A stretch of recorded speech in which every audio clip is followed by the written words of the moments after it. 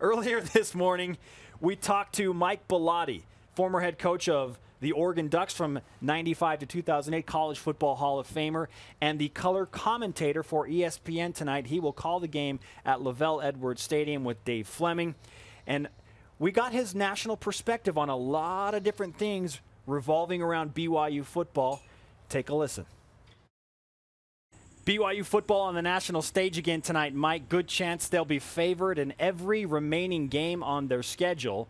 Let's play the hypothetical game. If BYU goes undefeated, and I know that's a big if, what's the best case scenario for BYU's bowl game situation? Well, the best case scenario is to get into the national playoff. I mean, the reality is they're a little bit dependent on what happens in the Power 5 conferences, in all honesty, because I'm not sure that their strength of schedule is going to be strong enough or valued enough. And again, that's not any fault of theirs. They're trying to do that type of thing, and they're a very, very good football team. I just think that the committee will look at it and say, you know, what happens now, and are there undefeated conference champions? It looks as if there may not be from the Pac-12, but you never know. So it's always interesting. And I think the one thing about this whole playoff situation is strength of schedule and the evaluation will go down to the very last game of the season. There's going to be nobody, you know, we're going to pencil this guy in right now. It's not going to work that way this year. Yeah, and it's fun to project, but you're right, it's going to change a lot. What kind of shot do you actually give BYU of finishing the regular season undefeated? I think they have a very good chance. I think that they are a quality team, you know, looking at their schedule going forward. I mean, you can say any of those could be a trap game, but the reality is I think that they're, and I'm going to look and take a quick peek here, you know, Central Florida, Nevada's playing well. Boise is always tough, but they may not be as good as they've been.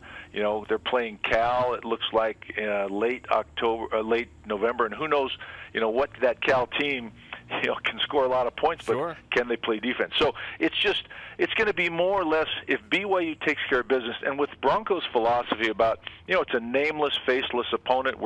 We're going against ourselves every week. I think they have the right approach and the right attitude. It's going to be more, you know, can some of the other Power 5 conferences fall off? Is there a one-loss or a two-loss champion? And BYU has to win their games and then continue to hang around and hope that, you know, something good falls their way. Mike Bellotti, ESPN college football analyst and former head coach of the Oregon Ducks on BYU Sports Nation. Coach, you brought up Bronco Mendenhall. You coached against him in the 2006 Las Vegas Bowl. You know him. Given what happened last night between Arizona and Oregon, can you pretty much guarantee that Bronco is bringing that up at some point today for his team to avoid an upset tonight against Utah State? I think he'll remind them about the point spread and that doesn't win games. And, you know, I love Bronco's intensity, his attention to detail.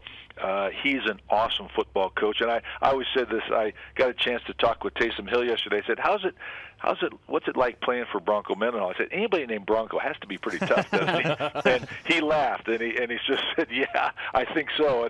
And I just said, well, because I think it affects their entire team. When I watch BYU play, two things stand out to me. On offense, how physical the offensive line is. I mean, they're playing from snap to whistle. There's tremendous amount of aggressive, almost violence in what they try to do. And then on defense, those guys are flying around, and the numbers of players in the picture at the end of the play, and they're flying to the football. And that's what you want. I think some of the greatest compliments I ever received as a coach was from other coaches saying, wow, your players play really hard. And I know that people say that about a Bronco Mendenhall coached BYU team. You had a similar situation with what BYU and Bronco Mendenhall has with Taysom Hill, Joey Harrington, the Heisman campaign, the giant billboard in Times Square. What's it like as a coach to try and go through a season with a Heisman Trophy candidate like you did with Joey Harrington? You know, well, it's nice because you've got a guy that obviously is a great player. And, you know, when we talked to Bronco yesterday, he started off the conversation by saying, let me say this, we have a very good quarterback, a very good player, and a very good leader, and he can cover up for a lot of deficiencies with our team. And I think that that's one way to put it. I also talked to the administration just about the Heisman Trophy process and what they're doing. And they're sort of going along, and they're going to ramp it up as Taysom makes plays, as he continues to gain ground, and that they'll put more things. They have the website. All those things can be somewhat of a distraction, but it sounds to me as if the team, the coaching staff, recognizes what kind of player Taysom Hill is. He's a difference maker, and in that regard, I think everybody's very much supportive of what he can do. And I don't think they're overstepping their bounds and trying to create things that are not there, but they're just, playing off of what he accomplishes on the field. Mike Bellotti, ESPN college football analyst, will provide color commentary for the game between BYU and Utah State tonight. 8:15 Mountain Time start, live on ESPN. He's with us on BYU Sports Nation. The last time a non-P5 won the Heisman was 1990, Andre Ware. The year before that was Ty Detmer. I may have my years off there by a year, but regardless, it's been a very long time. Can a non-P5 player legitimately win the Heisman Trophy? Yes, it just is few and far between, and I think it has to be an exceptional year in that a player has to just be so good and overcome scheduling, overcome the national perception that if you don't play at a Power 5 conference school, you're not as good. And we know that's not the case, but certainly Taysom Hill, and look what happened to Marcus Mariota last night. Yeah. He probably got knocked down a little bit. Guys like Gurley, guys like Petty, they're just, some of the new youngsters on the block. Anu Solomon may be in that conversation. Sure. Kenny Hill certainly is. But it's such a fluid situation, and it's based on when you get that big stage, how do you do, how many people see it? When you look at what Taysom's doing, he's not putting up astronomical numbers, but the fact that BYU's undefeated is certainly helping. And in your opinion, do you think BYU needs to blow some people out to have a chance to get in the New Year's Six, or is just winning enough?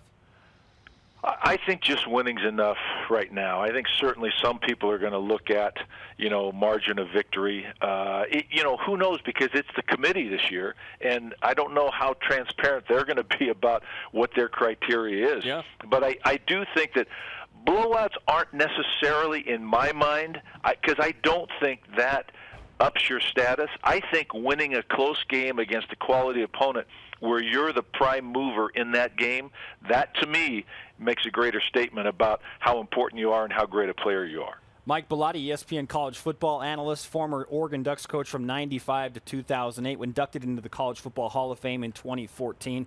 Speaking of the Hall of Fame, Mike, tonight a big night for Jim McMahon. He was inducted into the BYU Hall of Fame. He'll be in the building. Do you have any sort of a relationship with Jim, and if you don't, what do you think about his career in college and in the pros? Well, I don't have a relationship with him. I know of him. He's a character. I got a chance to almost coach against him. I coached at Weber State in '79, and we had to play BYU. And I think Mark Wilson played that year in place of Jim McMahon. He was on the roster. Yeah, redshirting. He's an amazing athlete, and he is a great athlete, but he's also a great quarterback. Some of the issues with his career down the road are well documented. But no, he sounds like a guy that would be very fun to have a conversation with, maybe very fun to go out and play golf or go fishing or just tell stories with.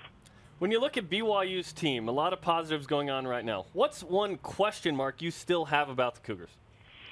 Well, I think if you talk to the coaches, there's two things. And one is Taysom's consistency as a passer, when it's an obvious pass situation. He's a great runner, maybe one of the best dual threat quarterbacks. He has improved his accuracy. I think there's still times where his consistency is in question. And then the second thing is, from a defensive standpoint, it's more consistent pass defense when the ball's in the air. I know they were very frustrated.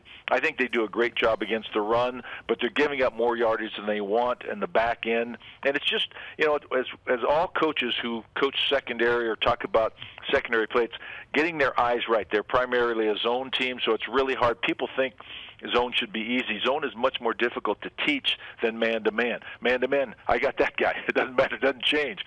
But in zone, you've got a key, sometimes 1, 2, and 3. The receivers, who's the first guy, second guy, third guy, you've got to be aware of who's the deepest or widest in your zone. And they're doing a great job of that, but I know that they believe they can do better.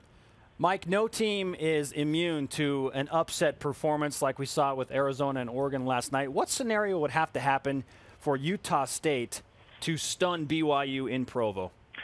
Well, the typical recipe is a couple of plays on special teams where you can either steal a possession, in other words, going for it on fourth down, a fake punt, something like that, scoring, getting a return for a touchdown, getting a big play that sets up an easy touchdown, and then the other thing is turnovers. You create turnovers with your defense. You give your offense an opportunity to take advantage of those. And the offense has to take advantage of turnovers. If you get a turnover in the red zone, you've got to capitalize with a touchdown. I think if I was Utah State, I would be saying we got to get a couple plays on special teams that change the momentum of this game. We've got to create some turnovers. We've got to capitalize on the turnovers. You know, it's one of those things that you try to create some momentum, and it may not be on the average down. It's going to be on third and fourth downs. But a lot of times your success on third down is predicated on how you do on first down. First down affects is it a manageable third down, you know, whether you're on offense or defense. So it's a complete game, but it's more a mindset. I think both of these teams respect each other. I don't think they look at the point spread. It's an in-state rivalry. And I do know that both coaching staffs have talked about how emotional they believe this game will be.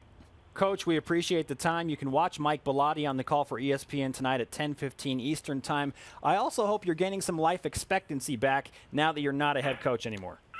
Well, I hope so too. My wife hopes so too. I'll tell you what, I still get my football fix, and this is the way I do it. It's certainly not as stressful. In fact, my wife texted me last night after the Oregon game, said, gee, this is too stressful. I'm glad you're not coaching. Coach, great to have you on BYU Sports Nation. All right. Thanks, guys.